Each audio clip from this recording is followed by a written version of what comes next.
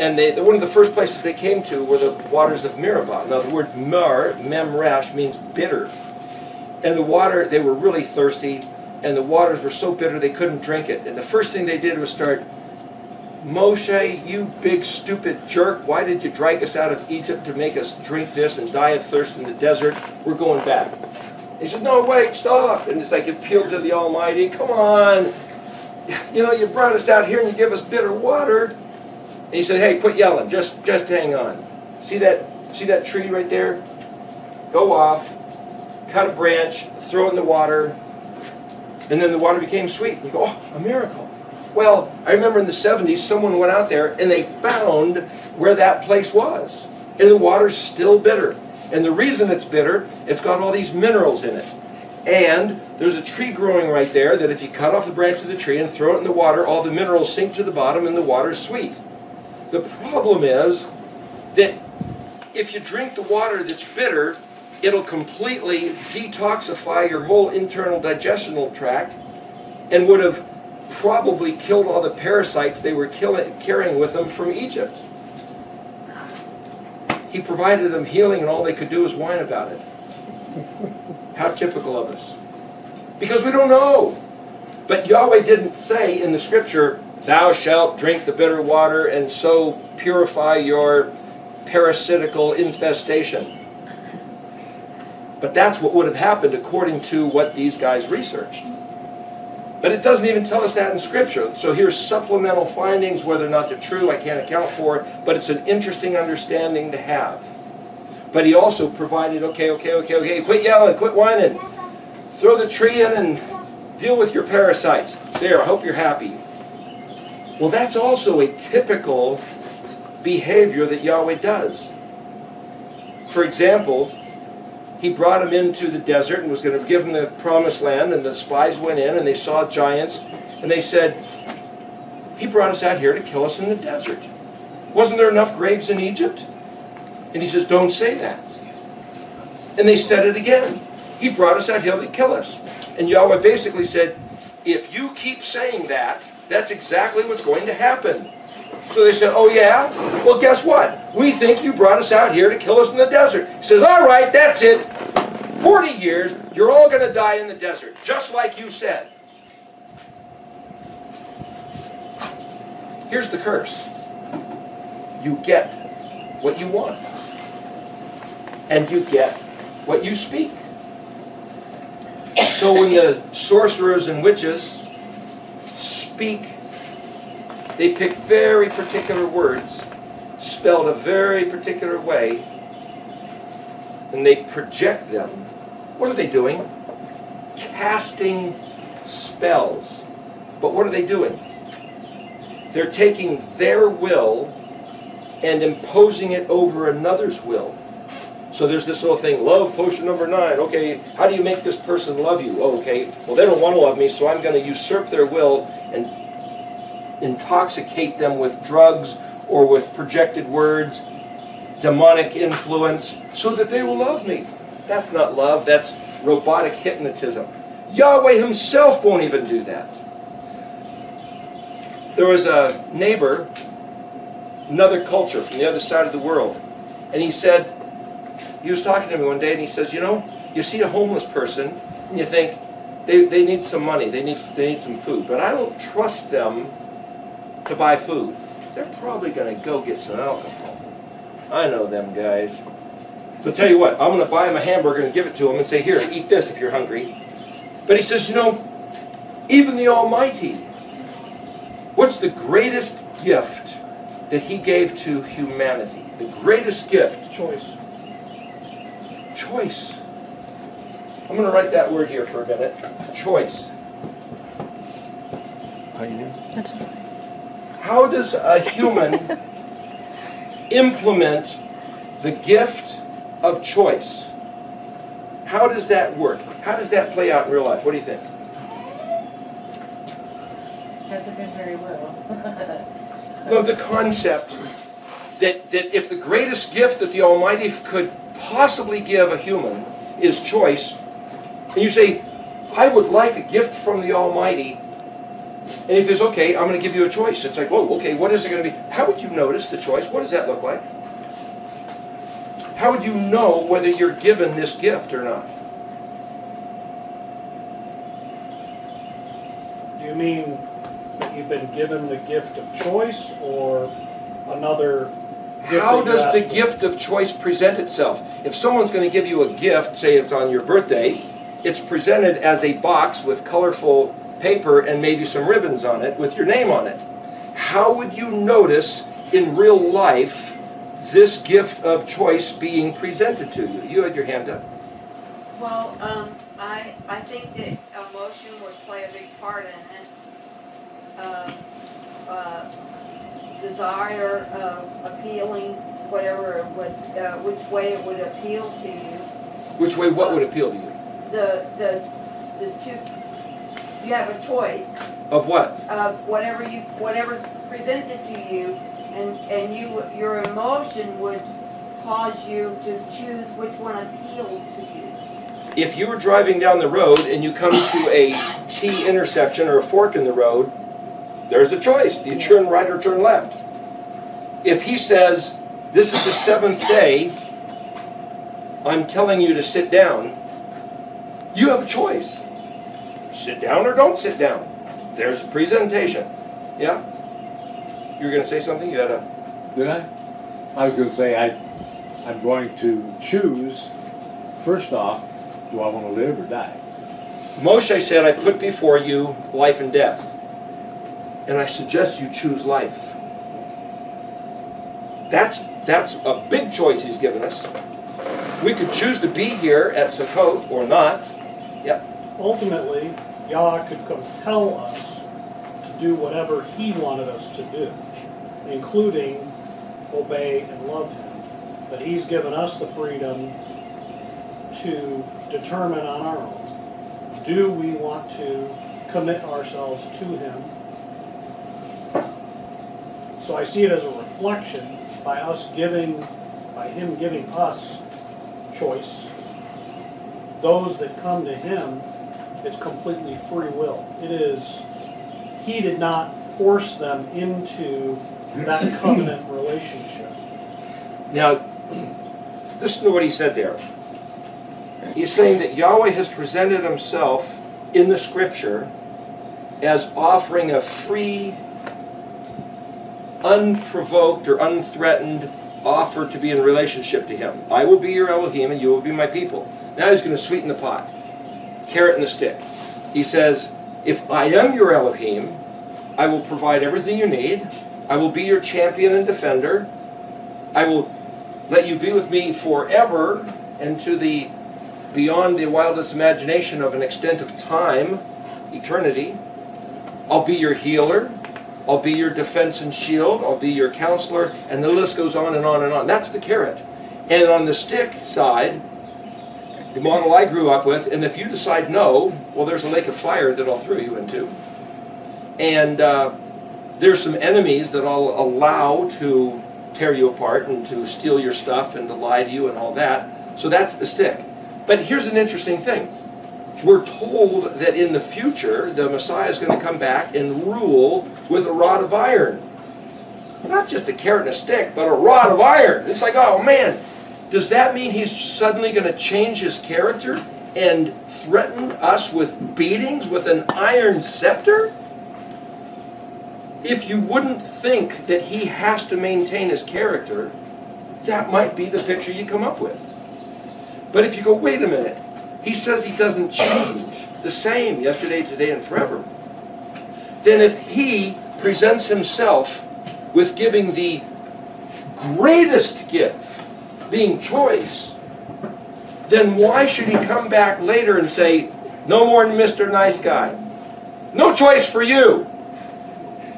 The choice is still there. Is it? With the rod of iron? Yeah. Here's my suggestion. The nations can choose to send their leaders at the times of the feasts in that time. Okay, here's the point. Or choose the consequence. Here's the point. When we read something that says rod of iron, no sofa for you.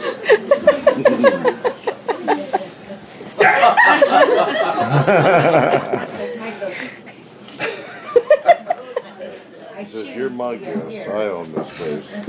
Okay, here's my point.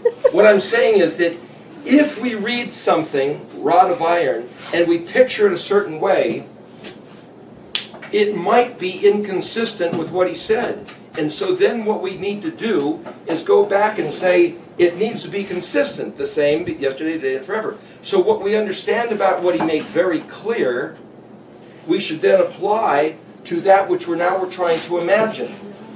That's what I'm saying. So going back to the name Yahweh that I mentioned yesterday, Yod He Vav He, the hand of the Creator, the expression, the Torah, Vav, the Mashiach, the Torah incarnate, and then the Ruach that will lead us into the truth, the second He that looks like the first He.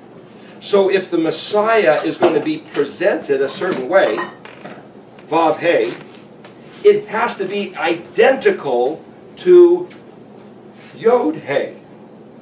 Yod He has to equal Vav He like a mirror reflection. No distinction of difference. Therefore, I was at a church one time, and a guy who had an apostolic, an apostle title was coming to speak. He was from another state, and apparently, I ended up showing up at the meeting very late. I couldn't find the place, but apparently he was getting words from the Father, to where he would come up and somebody was holding a recording device, and he'd give you a word. They'd record it and give that to you, and they'd get a word from the Father for you. And someone said, "Man, this guy's the stuff, man. It's not just a word from Jesus or the Holy Spirit. This is a word from the Father himself." Whoa, gosh. And I had a problem with that. Sorry, I had a problem. Silly me. I don't understand. Yeshua said, I only say the things I hear the Father saying. If the Father speaks, he speaks through his Torah, or through Yeshua, or through the Ruach. It's his voice. How can anybody tell the difference between the voice of the Father, let's say that's represented by the Yod, or the voice of the Torah, the voice of the Hey, the voice of the Vav, or the voice of the other Hey? It's all the same voice. Indistinguishable. How can somebody say this is the voice of the Father? I don't get it. I don't understand. And before I ever got into looking at the Torah stuff, it bugged me even back then. That was around 2000. The year 2000 or so. If Yeshua said, I only say the things I hear the Father saying, then Yod equals Vav. And if the Ruach HaKodesh, that second Hey, leads us into the truth, or along the path of the truth, which is the Torah, that's the first Hey, then you can't distinguish Hey from Hey. Because the voice is Achad, one, singular, so indistinguishable one from the next that you can't tell one from the next. That's my perception of it. So if he says he's going to rule with a rod of iron, and by golly, if you don't do what he says, wham, you're smashed. It's like, no, wait a second. Isn't he the same guy that gave us the gift of choice? What I'm saying is the study of reading his words. What did he say? What did he mean? We have to find that there's a certain revealing of himself in those words. And if we trust that there's a consistency, then we can use that consistency between the Yod, the Hey, the Vav, and the Hey as a way to double check what it is we think we're reading. If this word ikur means to become suddenly very valuable, like for example, the Native Americans that lived in not even a particular tribal association, but South Dakota and also even in California, they in their culture, apparently, from what I understand, did not value gold. Couldn't eat it. It was too soft to build a weapon with it or a tool with it. They didn't make wristwatches and trinkets. They just had no value. So they left it laying on the ground. They just didn't care. All of a sudden, somebody else comes rolling into town who goes, you know, big dollar signs in his eyeballs. It's like, ugh! Not only am I going to grab this stuff, I'm going to set myself into a frenzy, finding it, and I'm going to start killing people next to me, stealing from the people next to me, and turn the whole place into a big giant, well, they did this hydro mining down in California where blasting under high pressure and destroyed the landscape, trying to get every little speck they could find. But the people that lived there before lived there and didn't do any of that. This people group valued it, this people group didn't value it. This word ikur means to come across the value and suddenly go nuts with the value. Kind of like what I've been doing with the Hebrew. Or kind of like what, if you never read the Bible and all of a sudden somebody shows you the Bible and shows you that it's the very words from the Creator of the heavens and the earth, and even if you didn't read Hebrew and you go, what, really? My brother tells me of this story they brought to Nigeria, who didn't even have a written language. They finally got the book of Luke. I showed him the movie, the Jesus movie. Then they got the book of Luke and taught him how to read. And then they showed up one day in a truck and were handing out books that they could read His Word in their language. And he was saying how there's this one lady, I mean, this is like, after what centuries of never knowing, never hearing, never reading. And she took this book, and as she was walking across the field to get back, back to where she lived, she just stopped and dropped to her knees. She couldn't take another step. His words in my language. And I said, that's the way I feel about suddenly being able to read His words in His language. How can I take another step to suddenly see His words in His language? He designed each and every letter, not just the shape of the letter, but the meaning of the letter and what the letter communicates, which is Himself. But that's not the way Hebrew is taught. Hebrew is taught as just another language. Might as well learn Portuguese or French or Spanish. Doesn't matter, it's just another language. But that's not true. It does matter. It isn't just another language. I believe it's His language, and I'm going to show you that in just a couple minutes here. But what I'm trying to show you that just in this word ikur means to come to the realization that this thing is incredibly valuable and your whole world changes, just like the natives who lived there that didn't value gold, and then all of a sudden somebody comes up who realized in their culture the value of gold, and it became an incredible feeding frenzy like a mass of sharks. That's ikur, disregarding the aleph.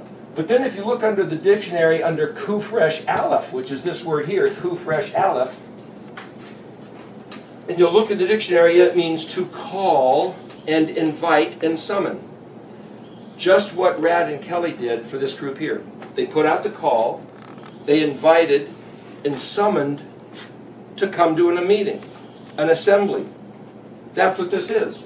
Mikra is the place and the occasion of location to that place where you've been called and summoned.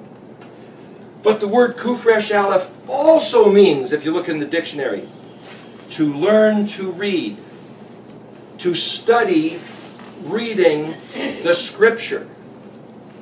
It also means to receive the invitation to come up front and read the Torah portion to the synagogue. So whenever I read this word in Scripture, it's simply translated, He called. It's like, could you call the dog over here? He shouldn't be in that area. And if you read the text in English, that's all it's translated as. But I choose then to say, every time I see this word ikur, or ikra, or mikra, it's, He invited me to learn how to read Scripture. And it was specifically at the festivals. He has provided the festivals for the occasion where He has sent out the invitation to come and spend time with Him, because these are His moedim, to learn how to read His words. And guess what? That's what we're doing. But for over 50 years of my life, it never happened. Nor was I ever encouraged to consider it as a happening possibility. I never had the choice presented. But an invitation is offering a choice. There could have been 100 people sitting here, but you're sitting here. You responded to the call. So when Yahweh calls out, would anybody like to see my face? Like the word I said the other day, pane, is the word face. Pe, nun, yod. Pe is a mouth that opens, a nun jumps out, and the yod is the hand that not only means that this is mine, but it's a hand that causes something to happen. So that looks like a word being spoken. Yahweh spoke, bam, there's the universe. It's effective, just like casting a spell. Words out of your mouth. The word, just to play off that, to show you a little bit more at another level, if you say incantation, uh-oh, that's casting a spell. See that word can't and can't? If you know how to break down English words, this is to put it in some sort of action, and this is another tense of grammar. Have you ever heard of the word cantar?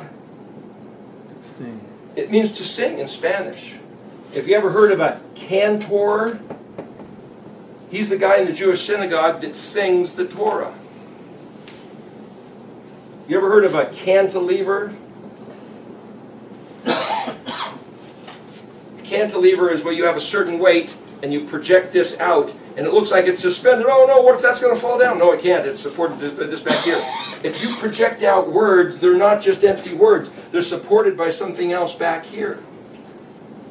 Yahweh said so. We're not talking about empty, stupid words with made-up meanings. The study of the language is to understand what is the solid base behind every letter, every word, because Yahweh said so, and because He designed the whole thing as a cantilever, it is engineered and it works. It can't not work. He designed it, He engineered it, and this is what it is. But I was never told anything about it. You can look at a bunch of other words that have to do with this, and they all fit. Why is it called Leviticus? Because it was instructions to the Levite. But if the Levitical order of priesthood is completely done away with, then it's got nothing to do with us, so what do we care? None of these things are for us. But if it's not Leviticus, if it's Vayikra, then you go to the very book that starts with, He called and invited to whoever would choose to see His face, to learn how to read Hebrew and understand the words that came out of His mouth.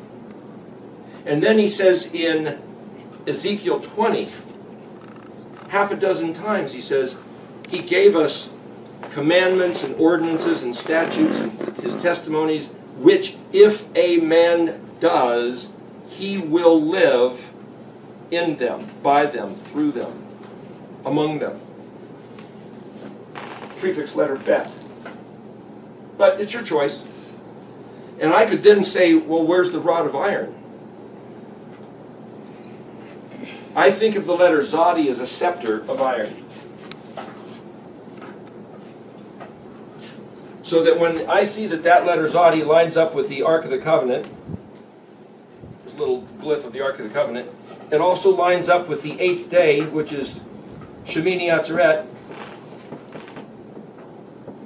It also lines up with the Shabbat, Sabbath day. It also lines up with the resurrection. This is a sprout. It also lines up with a fish hook, and some people say not only a fish hook, but the word Zod has to do with a hunter. And He said He will send fishermen and hunters to bring His people back. And some people think that has to do with the tribulation. Some people think that has to do with the last call going out. Regardless, I can look at that and say it has something to do with all these themes, all of which are really significant, so that in my mind I can apply the themes to the letter that looks like a scepter, and the word Zadi means righteousness. And he said the foundation of his throne was Mishpat and Zadikah. Zadikah is righteousness, but it's also victory, deliverance, and salvation. So I could say this has something to do with our getting the victory, but also something about our salvation. But suddenly, if I mention this word salvation, it invokes the Christian paradigm that says, well, that's by the blood of Jesus. If I think, okay, the word salvation has to do with the blood of Jesus, I'm not denying that, but what I'm saying is, because it locks into that package, I now miss out on anything else it might refer to regarding all this stuff. Shemini Atzeret. If you don't keep the festivals, you've got no idea what that is. And if you think that the fourth festival is waving the loaves on the day of Pentecost, then you just missed Shemini Atzeret. Different pattern. So what I'm saying is that if there's a correlation between the scepter, the iron scepter, well then I have to sit there and look at the word for iron, which is Brazil, and break down that word and say, well, what does that mean? It all goes back to learning how to read, which is what he invited us to do as the way to see his face. And then I can sit there and say, how much is it worth it? So if I sat here and pursued this rabbit trail, that would take the rest of the time we have. But I'm not going to do that. I'm just bringing up this as a point to show you kind of where this stuff can go. Getting a phone call like that is like putting out an invitation to come to Sukkot and learn how to read. You want to answer the call or not? Your choice. Why am I making a big deal about the choice? Because I want to show you something about that word regarding the alphabet.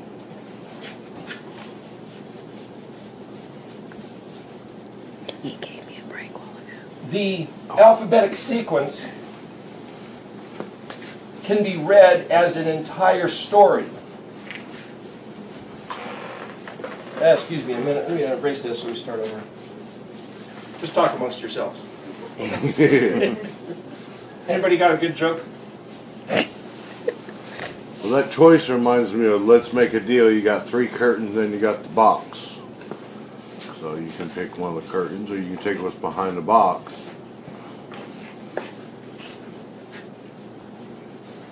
What do you suppose is behind those curtains? One good prize. Huh? Yeah, either a car, or a pig with a corn cobs that he's already ate the corn off of. And you never know.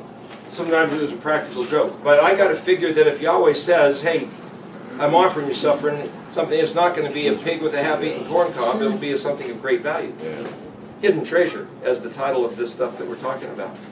Doesn't that first choice lead into a lifetime of choices where we have to weigh what we find as to what kind of treasure we're going to pursue? Well, every choice changes the world.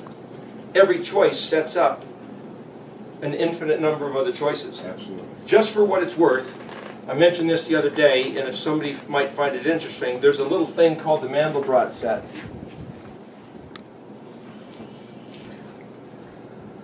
There's a guy named Dr. Robert Lisle, L-I-S-L-E, who gave a talk. He's given a number of talks. He used a PowerPoint, so basically all the talks end up being the same. I never use a PowerPoint, so every talk is different. Just there's a difference in what I'm saying. So if you look at his talk, any one you pick, you'll probably see the same message, which is okay. But the point is, that's a shape, an image.